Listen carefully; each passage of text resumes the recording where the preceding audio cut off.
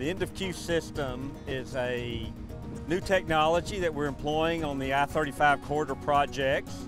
It was developed in conjunction with Texas A&M Transportation Institute and private industry.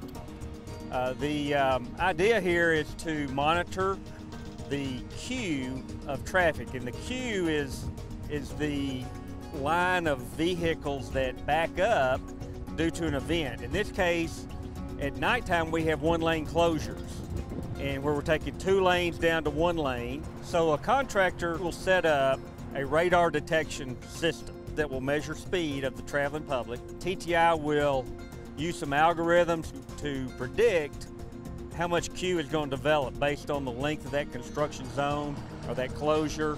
That triggers electronically information back to the computer system that determines what messages are displayed on the PCMSs, or the portable changeable message signs, which are placed well in advance of this radar system.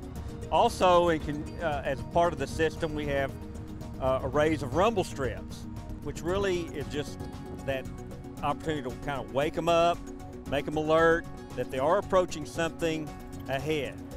Rumble strips are safe for the traveling public. They're designed to withstand up to 75 mile/hour speeds. If the queue is long enough, they'll encounter a second portable changeable message sign, which will give them some additional information. In all cases, they will go over another set of rumble strips so that the driver will actually encounter 2 arrays of rumble strips before they make the maneuver from 2 lanes to 1 lane. Yes, this system is such that it can be used really anywhere we have a work zone, where we have a 1-lane closure related to a work zone. We just felt like this was a system that was worth trying and getting out here and seeing how it works. And so far the results have been good, and we're going to continue to develop that and tweak it so that in the future we can use this on other major corridor projects within TxDOT.